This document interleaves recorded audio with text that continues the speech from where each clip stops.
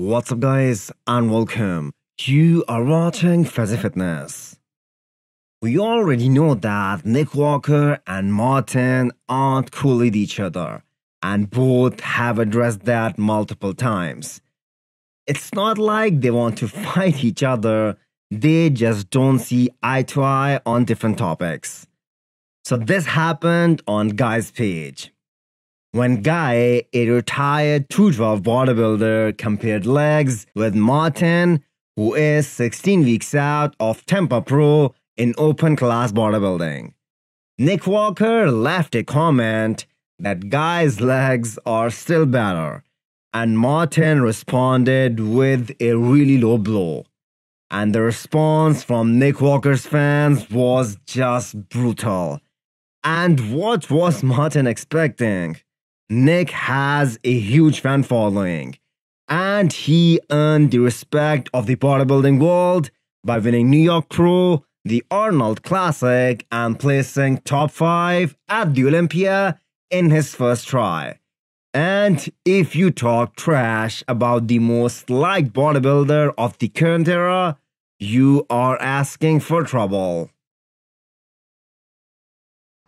All right, look, by no means was this even supposed to be taken that far. Obviously, Martin has his opinions about me for no reason. He wanted to wish death threats upon me. That's on him. But for my supporters, I appreciate all of you having my back and defending me. But we do not stoop to someone like that's level and make death threats back. That's not what I'm about. That's not who we are.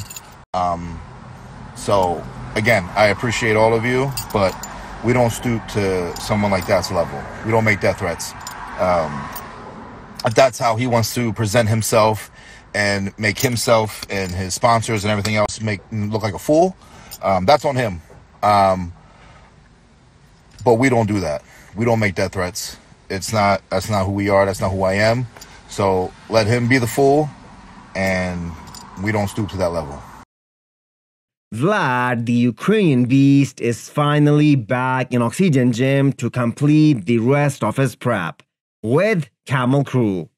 Looks extremely good at 12 weeks out of his first show of this year.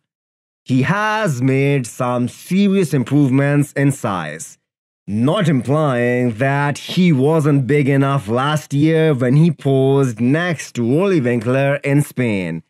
But he has taken it to the next level, this time with a long, productive off-season.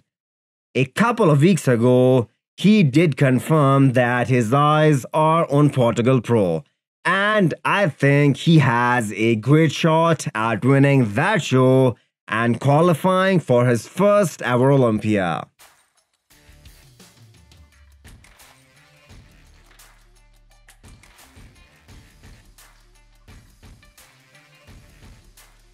Still, to this day, many people believe that Nicolas was one of the true freaks in the 212 class. And if he would have kept going, he would have been top 5 in the future. He did Mr. Olympia once back in 2018.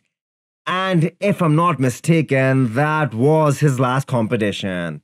Since that time, he has lost almost 40 pounds of muscle, but he regained different aspects of his health back, which is his main priority. With all the deaths happening in the industry lately, he believes that he did quit on the right time, and he is 100% at peace with this decision. I think Portugal Pro 2018, when he got compared with the great Hadi Chopin, was the highlight of his career. He didn't win the show, but that was his career's best package.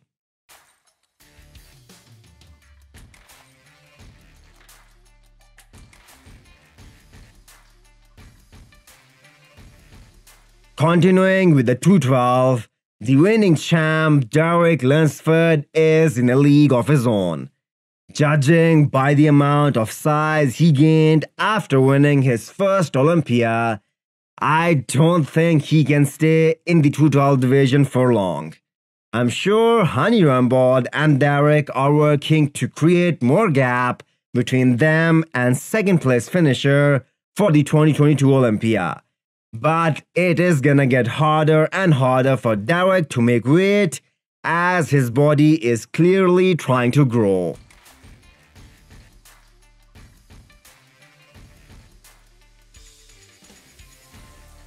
Jeremy Potvin's physique update is the reason why we all think he has the potential to be Mr. Olympia in men's physique.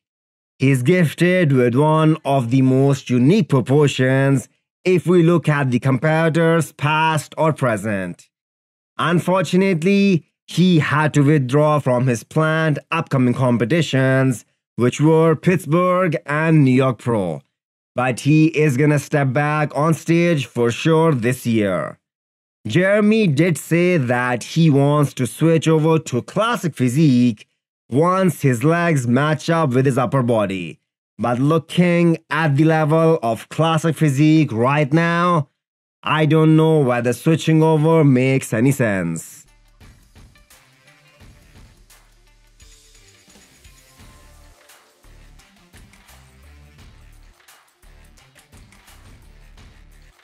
Ending the video with the shows ahead. We do not have the full list of Arnold Brazil yet, and other than Rafael Brandao, no big names are doing it, who looks better and better by the day.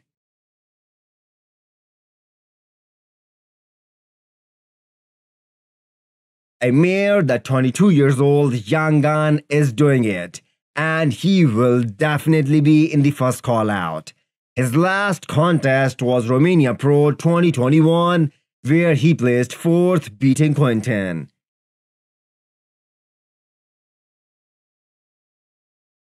I'm more excited for the battle between Justin Rodriguez and Charles Griffen at Ind Pro. In fact, it is surprising why any of these two didn't decide to compete in Brazil, because both of them look ready.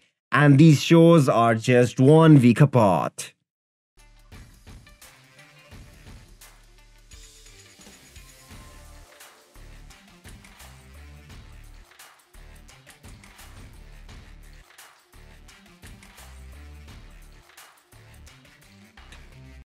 Hit the thumbs up button if you liked the video and smash the subscribe button if you wanna come back for more.